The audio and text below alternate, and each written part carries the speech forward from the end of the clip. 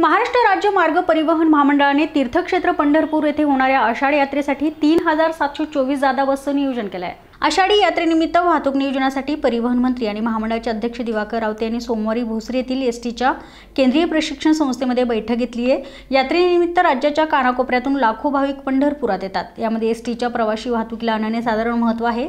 त्यासाठी एसटीकडून दरवर्षी जादा बस सोडल्या जातात। त्यानुसार या बैठकीमध्ये 3724 जादा बसच्या नियोजनावर शिक्कामोर्तब करण्यात आले।